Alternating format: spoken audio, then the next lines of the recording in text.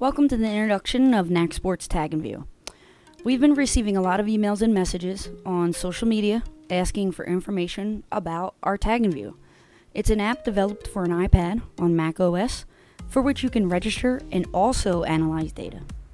It's especially helpful if you want to tag while on the road with your team because you don't need to carry around your laptop. As you can see in the main menu, you have 4 options in the app.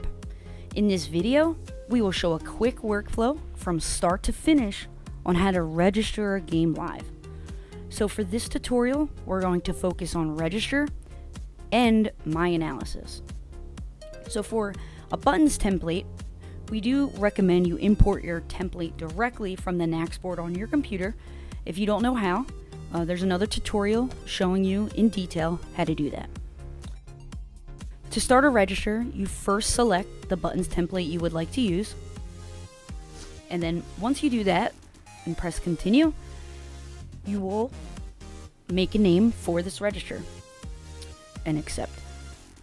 This interface will look pretty familiar to you if you're already an Nacsport user, so it shouldn't be too tough to familiarize yourself with this Tag&View interface.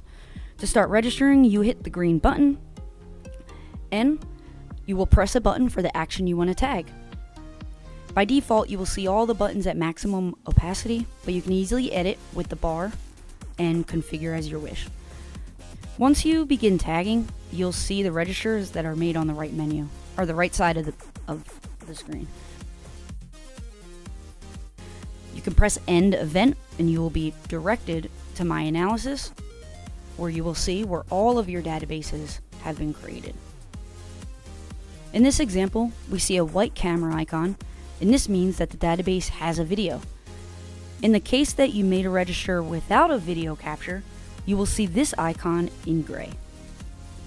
So once you select that database, you will see all of your registers.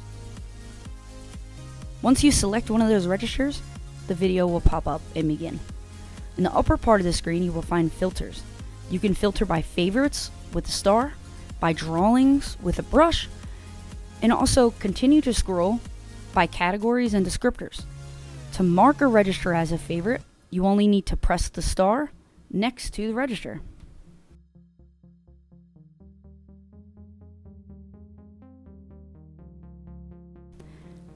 In the upper part, but on the right side of the screen, you will also find the matrix. This matrix works the same as it does in Nacsport. Once we click on that icon, you'll see the descriptors at the top, the categories on the left, and each time they intersect in the number.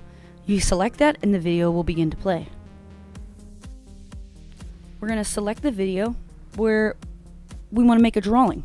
So what we'll do is, as soon as we're at the frame we want, we'll then hit the paintbrush.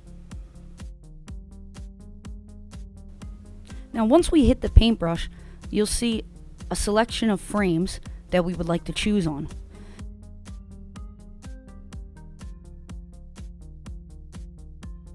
So you'll be redirected to the drawing portion, and you'll see the tools on the left side. You have the size of your brush, an undo, a redo, change your colors.